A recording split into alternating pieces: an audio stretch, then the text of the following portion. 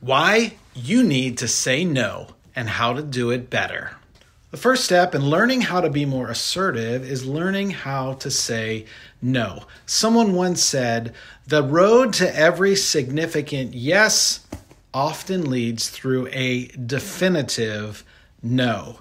You only have so much time in your schedule, and in order to be able to prioritize and focus on the things that are important, you have to learn how to say no. Let me say this, you have the right to say no, and you do not have to explain or justify your decision. So, how can you do it? Let me give you 3 ways to do it better. First is reflective listening accompanied by a no. Remember, in reflective listening, you reflect back what that person just said to you, and then you pair it up with a no. In other words, you want me to go out with you to the movies this weekend? I'm sorry, I can't do that. Number 2 is providing a more assertive reason. When someone asks, well, why can't you go? I can't go because I don't want to go to the movies. Communicating your thoughts, feelings, and emotions with confidence is assertive.